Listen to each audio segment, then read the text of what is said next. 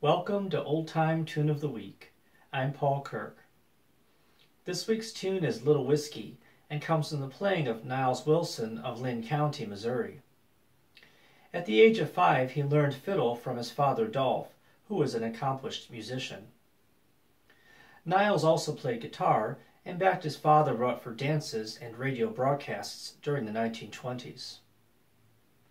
Little Whiskey is traditionally played in cross A tuning, but for this recording we took it down a few steps to cross F, so my tuning is F, C, F, C.